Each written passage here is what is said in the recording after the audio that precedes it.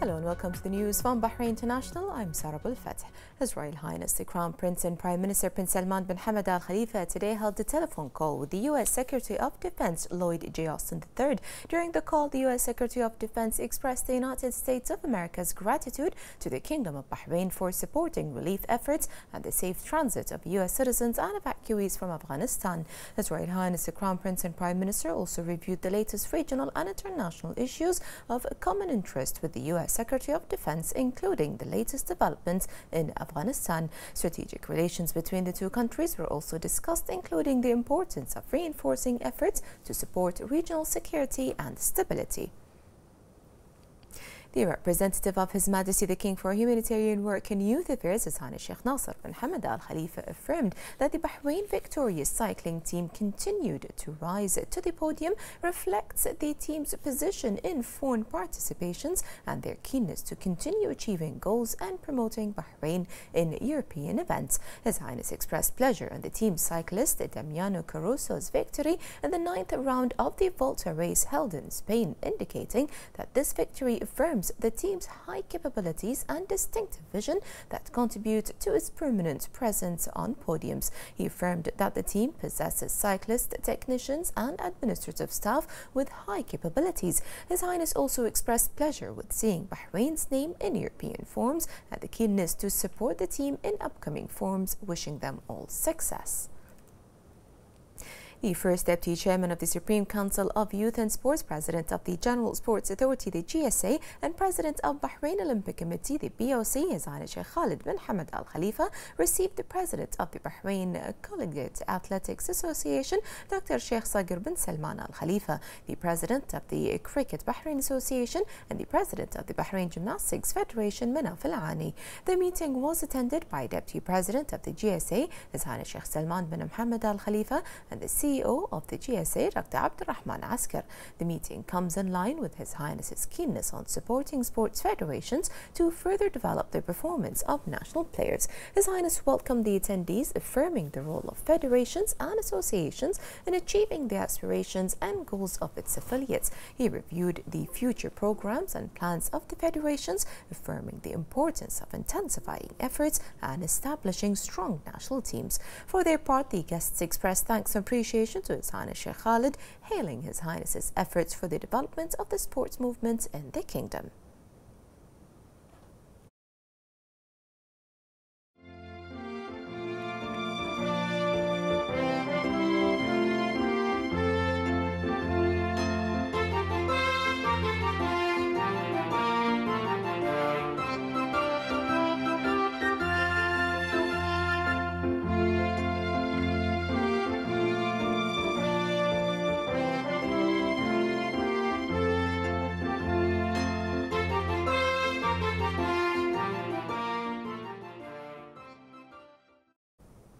Since its establishment, the Supreme Council for Women has been working on formulating a national plan to empower Bahraini women, whereby Her Royal Highness, wife of His Majesty the King and President of the Supreme Council for Women, the SCW, Princess Sabika bint Ibrahim Al Khalifa, has led the national efforts to achieve their royal aspirations towards empowering women and promoting their contributions to society. In 2019, the SCW launched the National Gender Balance in Future Sciences Initiative, which was based on the directives of His Majesty King Hamad bin Isa Al Khalifa. The Council affirmed the importance of this initiative, which serves as an organizational tool that ensures the participation of women in the field of sciences. The initiative targets all Bahraini women at all ages and is concerned with the field of education, the foundation of which is establishing a generation that is capable of innovation and of paving the way towards economic and social development. The initiative is based on 6 pillars that the Council aims to implement through effective partnership with all sectors from both the public and private sectors and the institutions of civil society. The pillars are legislation, policies, laws, strategies, and institutional and administrative frameworks necessary to encourage creativity and innovation. The mechanisms for preparing the initiatives are to monitor and evaluate national efforts, initiatives, and projects, measure indicators of women's women's presence in the promising scientific fields that characterize Bahraini women through the skills they acquired in educational institutions, compare national efforts and initiatives with international efforts, and view global practices to find opportunities that contribute to the development of the national infrastructure to be more supportive of the advancement of Bahraini women. The SCW has worked on linking the National Gender Balance in Future Sciences initiative with the 2030 Agenda and the goals of sustainable development within the framework of the Council's keenness to harmonize its plans and programs with national visions and international action plans, and to complete and complement what Bahrain has taken in terms of clear steps to achieve these goals that are directly and indirectly related to women empowerment.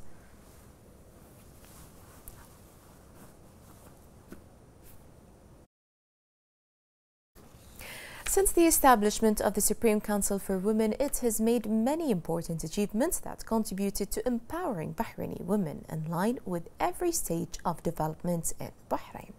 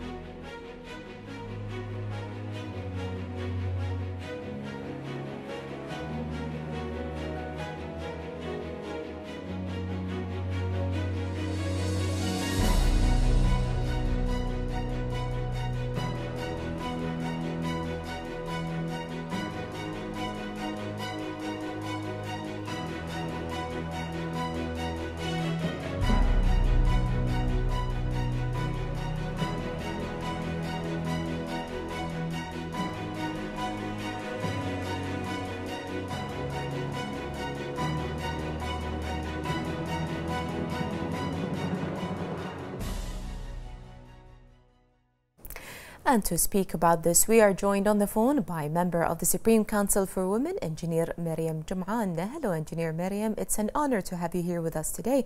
Now, the Supreme Council for Women is home for women's affairs as experts and has made numerous initiatives and awards throughout the past 20 years. Can you tell us more about Princess Sabika bint Ibrahim Al Khalifa's Award for Women Advancements and how it contributed to increasing women empowerment? Thank you, Sarah, and thank you for having me. And allow me first to take this opportunity to extend my sincere congratulations to Her Royal Highness Princess Sabika bint Ibrahim Al Khalifa, wife of His Majesty the King of Bahrain, President of the Supreme Council for Women and all council members, on the Supreme Council for Women's 20th anniversary. Now, as you know, the Council continues to serve its mandate and its objectives 20 years post its establishment as an institution that monitors the status of women. It proposes the necessary policies to maintain and further develop the advancement of women at a national level. Now, if we look at the numbers in Bahrain, Bahraini women today represent 55% of employees in the government sector, 46% are specifically in executive positions. In the private sector, 35% and 34% are in administrative and supervisory positions. Bahraini women are also active as business owners at 43%, women own 50% of virtual businesses, and 39% of exporters to international markets are women. So the numbers speak for themselves in terms of how much Bahraini women have advanced in the past 20 years.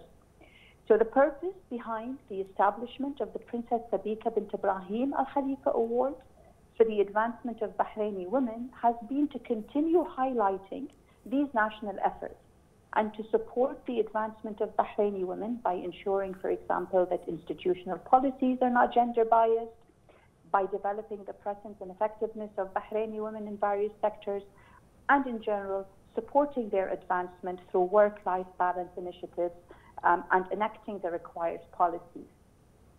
So what the award does is that it monitors the status of women in the participating institutions by monitoring specific criteria and KPIs. So, for example, you have employment, training, promotions, mainstreaming of women's needs in the workplace, and adopting budgets that are sensitive to the needs of women.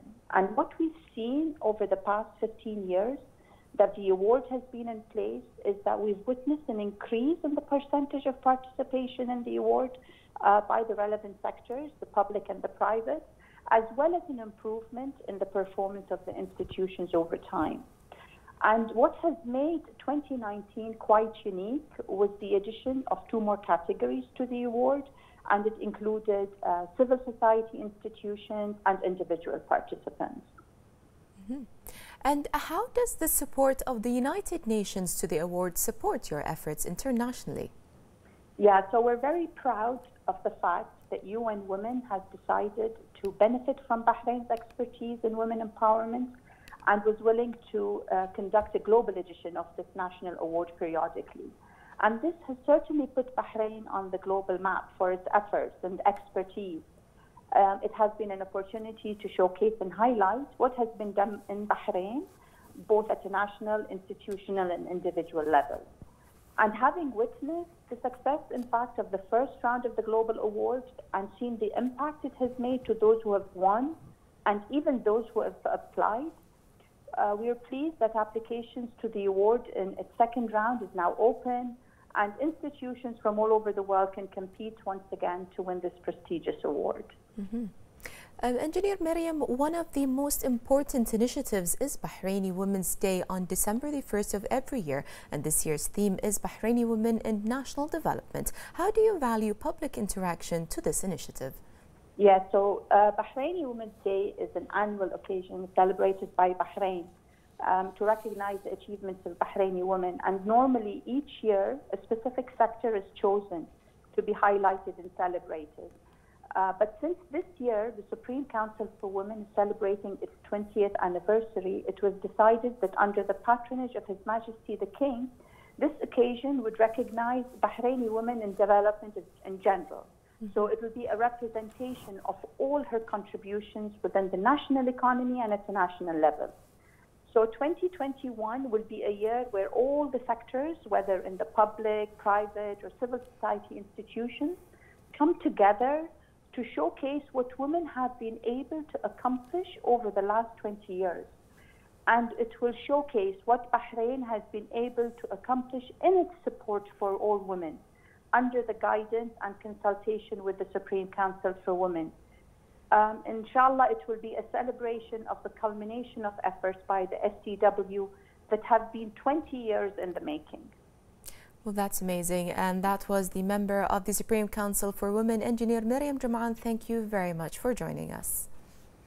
The national vaccination campaign continues to witness a wide turnout of citizens and residents. The Ministry of Health announced that 1,133,403 had taken the first dose of the vaccine, while 1,077,833 had taken the second, and 238,307 had taken the booster dose. The ministry renewed its call for the community to commit to all precautionary measures and take the initiative to register for the coronavirus vaccination. The Ministry of Health said today that the number of active coronavirus cases reached 979, with 133 recoveries and 97 registered new cases. 23 of the new registered cases are expatriates, 56 are contact of active cases, and 18 are travel-related. The ministry urges everyone to comply with the guidelines issued by the National Task Force for combating the coronavirus.